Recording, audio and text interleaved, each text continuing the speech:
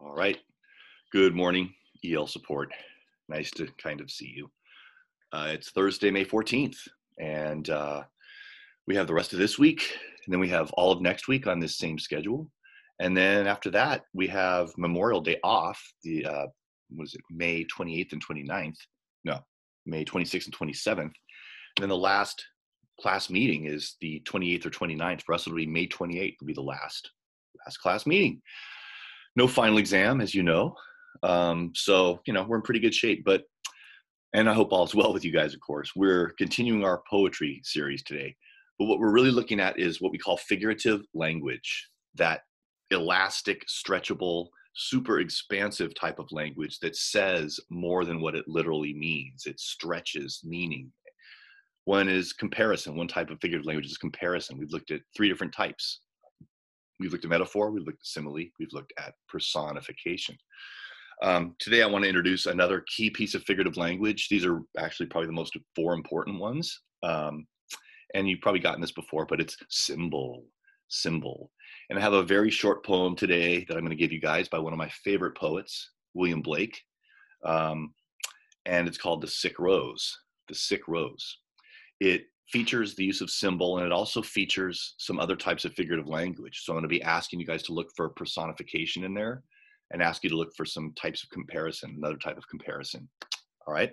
But symbol is the main thing that we're looking at. So hopefully you guys have had a chance to look at the agenda on the email that I sent you. That kind of rhymed.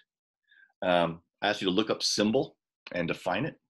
And then I asked you, what could a rose be a symbol of? A rose, because that's what we're looking at. The star of our poem today is a rose, of all things. But so you guys wrote down whatever you're going to write down for symbol. I, of course, will furnish you with a definition.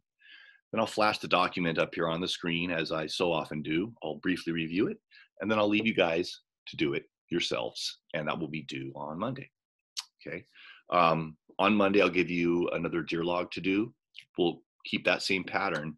And then next Thursday, I'll give you guys one more poem and ask you to look at some figurative language and investigate the meaning and all that. And that will be the last assignment that I give you. And we'll have some kind of summative activity the very last day, May 28th, Thursday, May 28th. And it'll probably be you guys giving me feedback about the class and what worked and what I can do better as a teacher and all that stuff. So for what it's worth, that's what we got. I'm giving you this poem today and this work on symbol. Monday will simply be a Dear Log that will be due the next Thursday. Next week, Thursday, I will give you one more poem and some things to think about. And that's pretty much it. It's been fun. And I hope you guys are okay. It'll be weird to see you walking the halls of Balboa, hopefully next year. And maybe you won't be in my class anymore. Anyway, so what is a symbol? I'm so glad you asked. Here's our definition we're working with. And I'll flash that example a little better in a minute. Symbol, an object, person, or action that means more or suggests more than what it literally is. So in literature, in a story, in a short story, in a poem, anything, in a movie, right? Symbols are meant to stretch meaning once again. So it can be a person, it can be an object, it can be an animal, it can be a plant, it can be an action that somebody performs, right? These can all have a symbolic meaning within the story. They mean what they mean, but they also suggest other meanings, and in that way communicate more experience and information, right? Poetry is concerned with communicating lived experience in a meaningful way that the poet has thought about, and then is communicated in this compressed form of language that we're talking about, poetic language. It doesn't even matter if it rhymes or if it's in little lines or whether it's just writing on a page. It can still be poetry if it features that compression of language, right? And that expansion of meaning. So that's weird. It both compresses and expands. Whoa. Okay. So again, let me flash that for you. Symbol. Certainly you guys have gotten this from your other English teachers, but these very short poems is not a bad way to look at how writers use these types of figurative language in a really limited, and we can really focus on it and look at this compression of language. So object, person, action, again, animal, plant, right? That means more than what it literally represents, okay? An example, let's look at an example of a rose. A rose is one of the most important symbols out there, or the most well used, right? What do you give somebody on Valentine's Day, for example? Oh, well, if you have a job, you get them a dozen roses, but maybe you at least get your beloved one rose, right? The colors of the roses even have a symbolic signification, right? But anyway, red means that you're really hot for that person. Like you maybe want to like get physical with them, right? Like passionate, red. If you give somebody a white rose, it represents pure or spiritual love or an idealistic love, right? So it's like, that eternal type of love. So white, be aware of what you're giving people as gifts, right? You're letting them know you're passionately into them or you're spiritually into them, and maybe you guys will meet in heaven or something. The yellow rose is typically for friendship with no sexual dimension or anything, just a platonic thing. So you can see that even colors come to have a symbolic representation, right? Anyway, a rose itself, look at the example here. Example, a rose is often a symbol of, or symbolizes, you could say it symbolizes beauty, love, passion, or indeed life itself, right? The most famous symbolic meaning of a rose is probably love, for the reasons that I just explained. This whole Valentine's Day thing, where you can give your beloved a token of your love, and the rest of us who don't have a beloved can feel bad about ourselves, right? Valentine's Day, by the way, is a Hallmark holiday. It's made up by card corporations to make more money, right? But it's always nice to, express your love on that special day. Naturally, every day should be Valentine's Day. But you know how we are. So a rose, ladies and gentlemen, a rose, may I suggest, the beauty of a rose, and its different main symbolic meanings. You're going to find that I think those four things, beauty, love, passion, life, think of each of those as a separate possible symbolic meaning of a rose, and see how it works in this poem. Because a really good poet or a really good writer, they'll use symbols to mean more than one thing. It could mean two things, three things, four things. And in allowing that expansion of meaning, the poem says more. Suddenly you're not just talking about a rose anymore. You're talking about some aspect of human life or something that you've experienced and you want to communicate to somebody else, maybe because they've experienced the same thing. If you've ever had your heart broken, why are love songs so nice? Because someone else has been through it. You're not alone on the dark and cloudy day. Someone's there offering their hand to you. Look, I've been through that, man. I feel you. I hear you. And, maybe I'm still suffering in empathy a little bit with you. Anyway, shut up, Wilcox. So let me see about, let's do a screen share. There it is, and share it, flash it. Okay, here we go. Look at this, Wilcox, Master of Technology. Okay, William Blake, one of my favorite poets. And again, this is The Sick Rose, but here's the sheet that I will include as an attachment. It should be at the bottom of your little email there. And these directions should be becoming pretty familiar to you.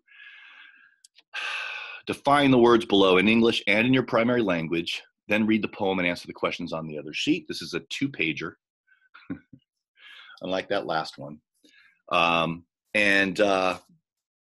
This poem's written in the 1800s.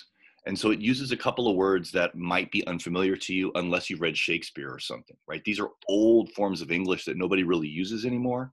But if you like poetry or William Blake, you kind of have to know what they mean. So thou is one, thou. Maybe you've heard of this, right? I think even some translations of the Bible into English use this sort of arcane language, but you guys will never use the word thou, all right? It's just not used anymore, not even in Britain, okay?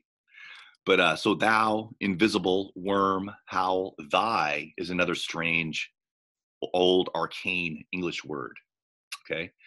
Basically, thou means you, and thy means your, okay? But go ahead and look those up anyway, and just to have those written down in your home language as well, just to make this as navigable, as doable, as transversable as possible, okay? Crimson is another word that appears in here. So do your vocabulary work like you always do. I like to think that you guys might be generating new vocabulary in the process. But anyway, here you go, The Sick Rose. You can see it's only 8 lines. There's 2 stanzas or sort of paragraphs, 4 lines each. The sick rose. O rose, thou art sick.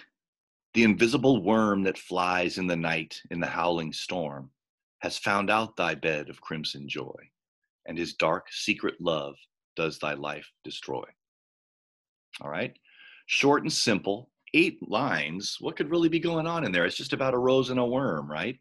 Well, it is about a rose and a worm, because if you know anything about roses, there's something called a cankerworm, a little critter, a little insect, and it goes into the worm and it burrows into it and it sucks out all the life and it gets fat and happy, right? And then it maybe turns into a nasty fly or insect or something, right? But the worm burrows into the beautiful rose. We think of the worm as ugly, like horrible, and the rose is, beautiful and symbolizes all these wonderful things. But look at this poem. This gives you a worm burrowing into a rose. All right.